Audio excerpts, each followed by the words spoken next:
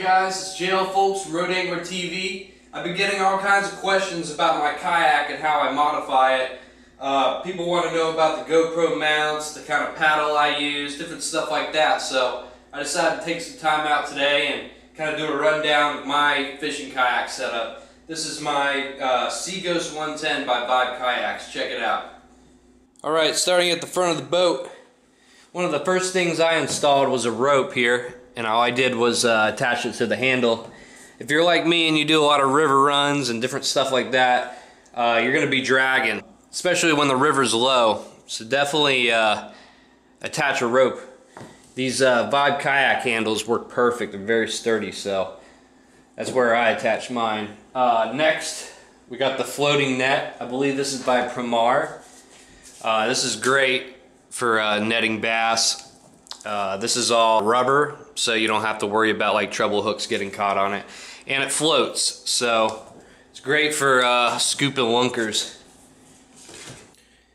This front hatch is typically where I store valuables. See, like right now I got my straps, and this is all watertight, so you don't have to worry about getting any water in here. Sometimes I keep my phone in there, I keep my wallet in there, knowing that it's going to stay dry, so that's probably the most driest place on the kayak. So that's usually where I store all my valuables. Here we've got the first GoPro mount. This is a Camera Boom 600 by Railblaza. Now this swivels around, so you can do it all kinds of different angles. You could do a full 360 with it, but this is typically where I keep it for getting my front angle shots, like when I'm talking to the camera and showing off a fish or whatever. Or you could put it in the front like this and get a straight ahead shot, or you could turn it around like this and you get a front row shot, you know, like the direction you're going. Great for like going down rapids, different stuff like that. It's super easy to mount it. You just mount it to the top loading gear tracks that Vibe has on the Seaghost. Super easy to install. It locks in place. Take it off, you just press unlock, comes right off like that. But super easy to snap back in, lock it in place, you're ready to go.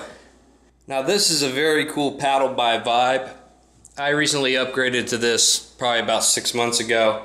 It's been great for me. It paddles really well. It attaches right onto the Seaghost. Definitely recommend one of Vibe's paddles. Next we got the Vibe seat.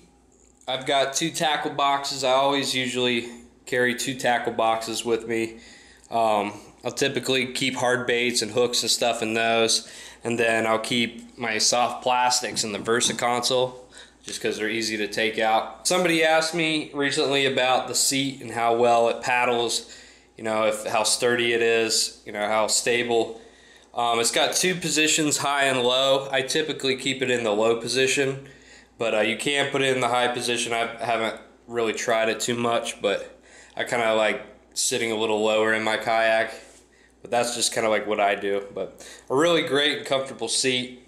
It does fold down all the way, so you can do different stuff like that. Alright, back here I have my Yak Attack boom stick. This is what I use for all my cool back angle shots. The way I have it mounted is pretty simple, just 4 screws into the kayak. It doesn't leak at all, so it's been pretty good for me. It's attached to a Brocraft mount, but super simple, just 4 holes straight in. I use a GoPro Hero 6 on the back, and I use a GoPro Hero 5 on the front. Both you can get pretty cheap now. I also have 2 GoPro floaties on each one. These are pretty cheap as well, but it's really good just in case somehow this came off or broke off, like a tree limb or something. At least I don't lose my GoPro and my mount. I have that cool floaty on there. Back here I have my Yeti Hopper Flip Cooler. It fits right into this crate. The cooler's pretty good. It's got some pouches here on the crate. Came with them. This is one by Yak Gear. It's also got 2 rod holders. I typically fish with 3 rods, 2 bait casters and a spinning rod. I also have floats on each one of my rods, which is good for the river trips. Don't got to worry about losing my rods. Back here we have the rudder. I usually deploy it when there's heavy current or wind, but most of the time I don't even deploy it. I just keep it up like that. But definitely comes in handy on those windy days. There's the Seaghost 110 decal. In the middle we have the Versa console. Flips up, or you could take the whole thing off. Got gear tracks on it. It's got a magnet right there. You can just stick lures on or whatever. Got the pedals for the rudder. Transducer goes down in there for a fish finder. As far as PFDs go, I use the NRS Chinook. This is one of the best PFDs out there on the market. You have the option to get the cool co-pilot knife. It's got a bottle opener on it, and it's also dull on one side and sharp on the other. So it's great for like emergencies if you're stuck under something you need to cut. It's great to have. And it's great to like cut line with, being right here. It's real easy to access. I keep soft plastics and stuff usually in these pockets, and I'll sometimes keep my phone in here, or clippers here, or granola bar. So it's really a great thing to have. And wearing a PFD is almost like wearing a seatbelt. It's something that I just instinctively put on every time I go fishing, and it's great to have.